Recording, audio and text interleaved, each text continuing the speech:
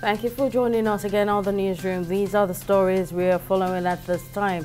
The 2023 presidential candidate of the Labour Party, Peter Obi, has congratulated Aliko Dangote at his refinery commenced production on Saturday, December 9, 2023.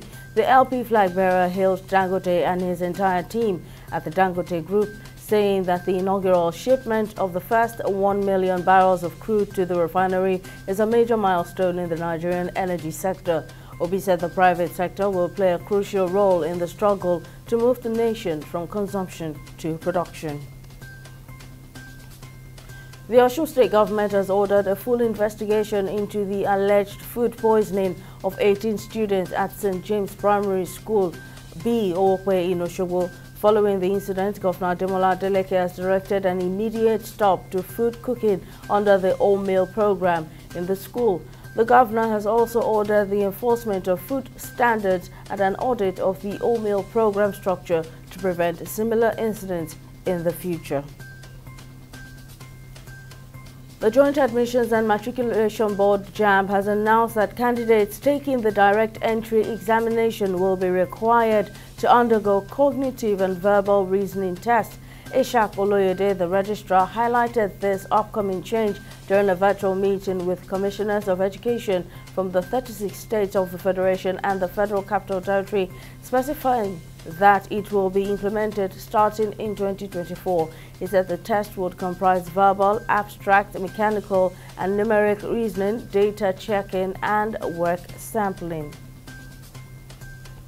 On business, the Ministry of Solid Minerals Development has disclosed plans for a prospective partnership with the World Bank aimed at unlocking financial resources and technical assistance to propel the growth of Nigeria's mining sector.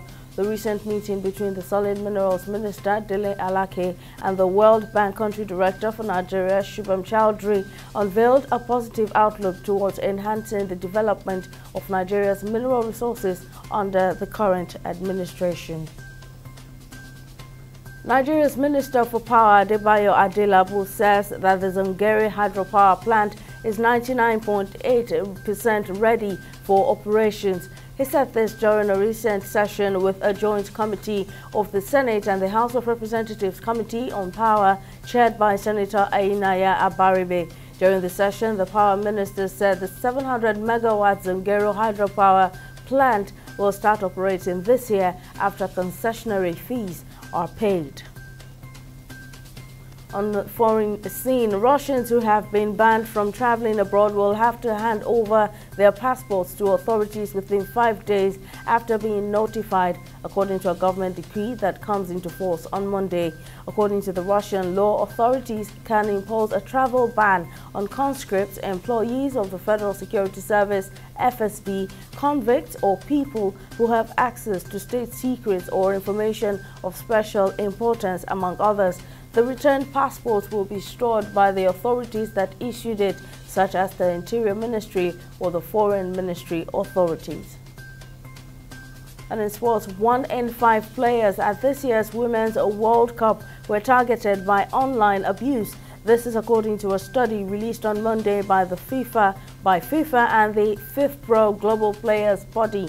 The findings emerged from analysis of 5.1 million posts and comments relating to 697 players and coaches taking part in the tournament in Australia and New Zealand. Football's world governing body, FIFA, in a statement says 152 players received targeted, discriminatory, abusive or threatening messages, with nearly 50% of the verified online abuse homophobic, sexual or sexist in nature. That's all on the newsroom. Many thanks for watching.